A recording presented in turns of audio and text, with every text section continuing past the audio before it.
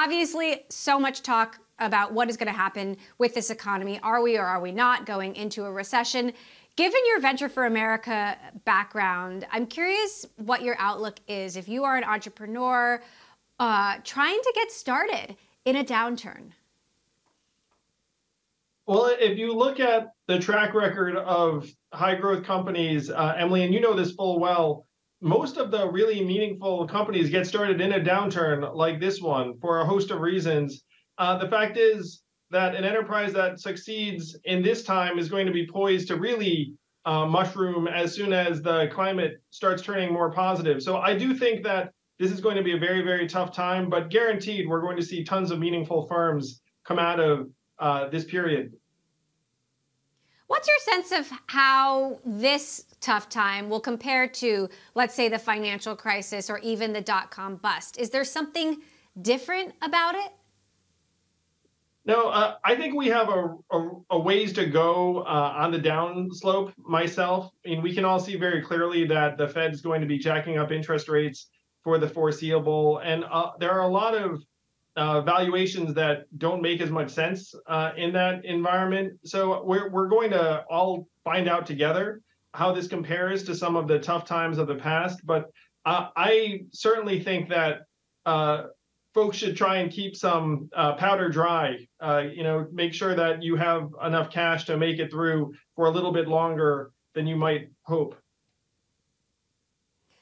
San Francisco is one city that's having a tough time recovering from the pandemic, and now there's this downturn. You've got companies going remote. You've got companies moving to Austin or Miami. Do you think the center of innovation, the fundamental center of gravity, is actually going to shift and become more distributed, or is it too early to say that? No, you and I both have friends who have decamped to Austin or Miami. And I'm a big believer that innovation and growth will follow wherever the talent goes. So if you have people who have permanently settled in Austin, I think you're going to see a permanent shift, truly. Now, the Bay Area, in my view, still has the highest concentration of tech talent. So it's still going to be the envy of many other cities.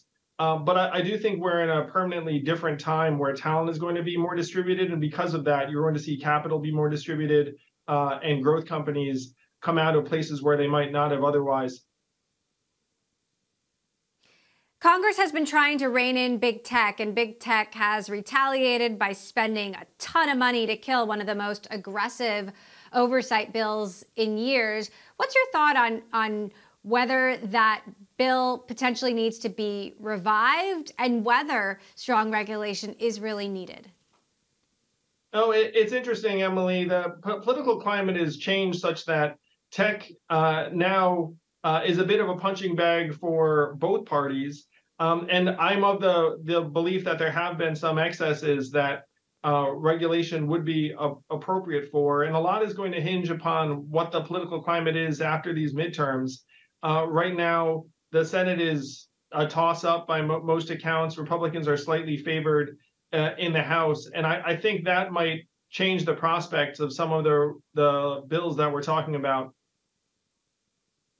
You've been very vocal about data collection. You launched the data dividend products to help Americans take control of your data. How are you feeling about how tech companies are handling that data right now, and especially going into an election?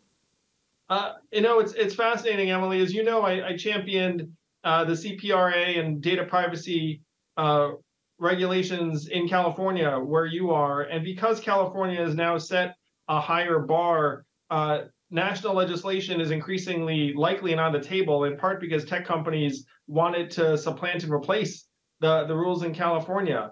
Our data is being used not to our benefit. It's a $200 billion plus a year industry. It's eroding our democracy, our kids' mental health. So I'm someone who thinks that we should own our data and not only have it used more to our benefit, but if there is going to be market value gained, we should join in that benefit. So that's where I'd like the national approach to go. Europe has new rules that are coming online in 2024, which is right around the corner. And I think that's going to increase pressure on the states to have a more modernized approach.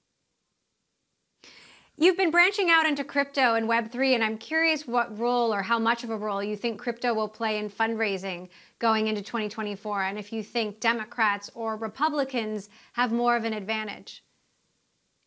No, I think the single biggest donor in the last cycle was Sam Bankman-Fried, who you all probably know well.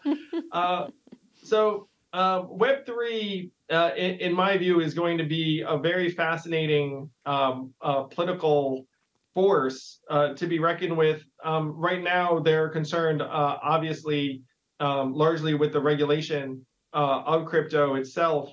But I think that you're going to see more people pushing into politics because now the interaction with DC is going to be one of the main drivers of whether enterprises are able to grow and operate successfully anywhere, but certainly whether they're going to be headquartered here in the US. You also launched Lobby 3 earlier this year. I'm so curious, how many people have bought into the tokens, and what positions is Lobby 3 going to be advocating for? Yeah, Lobby 3 has been a great, energized community of people that want to push for common sense regulation out of DC that is intelligent and sophisticated and doesn't try and throw different types of assets together, that has one regulator instead of kind of a hodgepodge.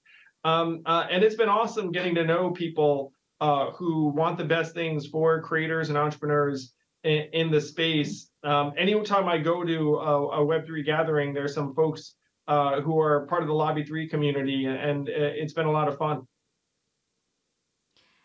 As a former presidential candidate and the co-chair now of the Forward Party, I'd love to see into your crystal ball. Do you think a Biden-Trump face-off in 2024, is that inevitable? It's the most likely matchup right now, Emily. The odds are that Trump declares at the end of this year after the midterms, and then Biden declares either Q1 or Q2 of next year. I will say that those two candidates will have a combined age of 159 in 2024, and 58% of Americans are not excited about either of them. So the question is whether a unity ticket or some independent effort arises, and a group called No Labels has very publicly invested $53 million in ballot access for a potential unity ticket. I think there's going to be a lot of enthusiasm for some alternative after people face the reality that it is a rematch in 2024 between Trump and Biden. So let's say Biden doesn't run. Do you think the Democrats have a strong enough bench? Who's on that bench? Would you consider running again? Well, I think Joe Biden likely declares because he feels he's the only one who can defeat Donald Trump, because he did it once. And you can't argue with the fact that he did defeat Trump once.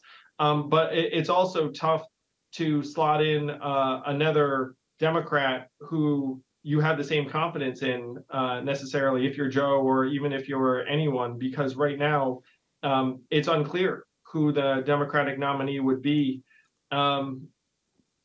I think that's one reason why Joe's going to run again, honestly.